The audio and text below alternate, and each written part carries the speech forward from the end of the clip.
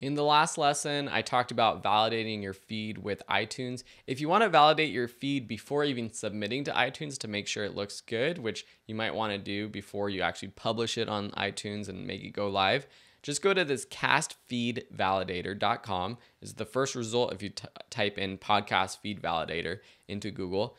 Post that feed of yours that you got from your host and click validate feed. It's going to take a few seconds or up to a few minutes to validate. And once it does, it will include your title, your subtitle, your description, the author, the image of your podcast. And if you have any podcasts that have been uploaded, it'll have it there as well. And it will also give you the basic result if it's okay, or if there's an issue, it will give you an error message. So that's just something just to check out before you actually submit to iTunes or any other podcast directory.